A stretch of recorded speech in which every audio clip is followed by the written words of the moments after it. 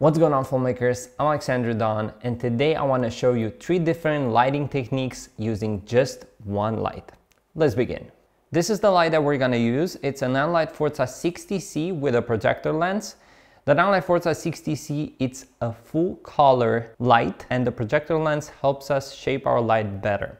I'm gonna start with the first lighting, which is the most simple from all 3, and that is where I create a circle on the wall, and that circle is very easy to do whenever you use a projector lens. So basically this projector lens is just an add-on to your lighting, so you can take it off and you can put the light back in, and this add-on adds a lot of versatility to your light.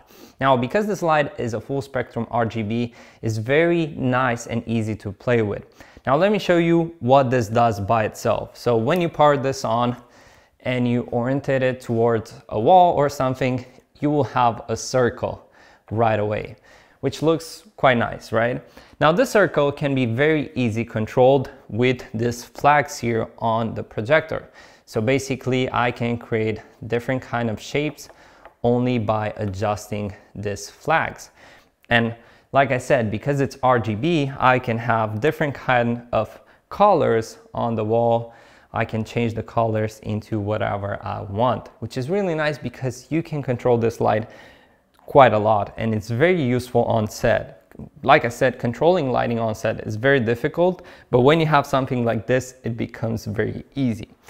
All right, so I don't know if you can see, but my light is over here. There is quite a distance between the light and the background because I wanted the circle to be big enough so I can have her in the shot. I'm shooting with the FX30, so let's begin.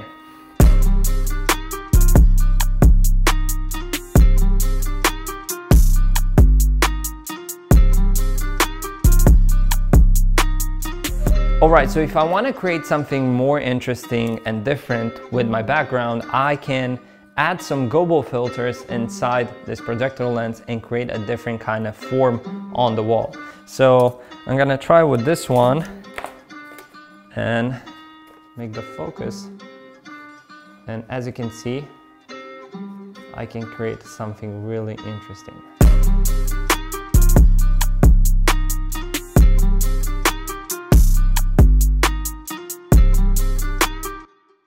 Or what I can do next is to add a blinds filter and make it look like it's night and the light comes through the window. Let me show you.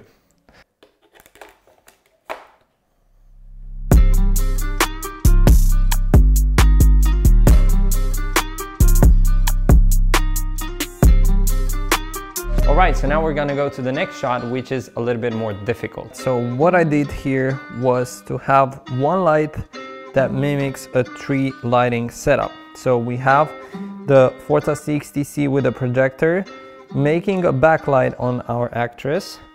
Then using a white reflector, we have a bounce that comes on her face and lights this part up. We have a little bit of shadow here because there's no light lining that side. And to add a little bit of depth in the background, we have another reflector right here that reflects a yellow light here on the wall.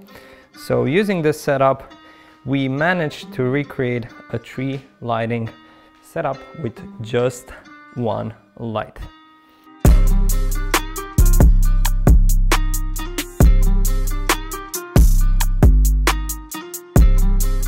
The third lighting is going to be very interesting. So we have our model there and the lighting is behind her, and to avoid spill if she moves, I have here a black flag.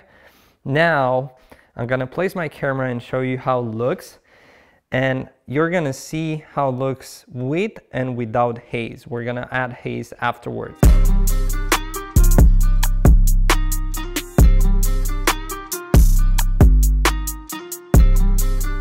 The footage doesn't look very interesting, and to make it more spicy, we need haze. But to make haze, we're gonna use something that I'm very excited about. Let me show you.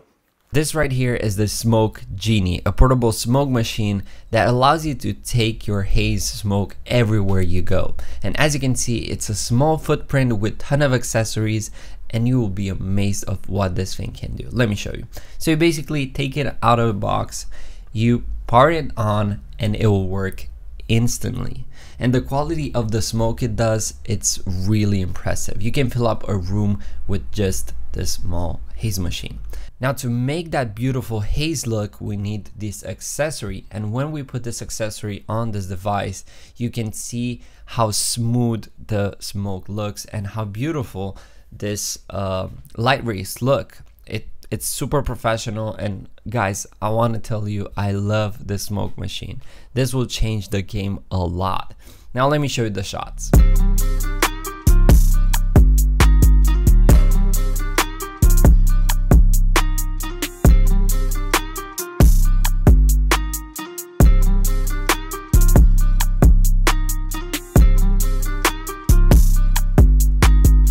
I decided to do another lighting setup with the same lights, but I added the bounce and I lifted up my light, and as you can see, it looks very good. Our light beam is now more visible and it gives a really nice vibe. So let's see the footage.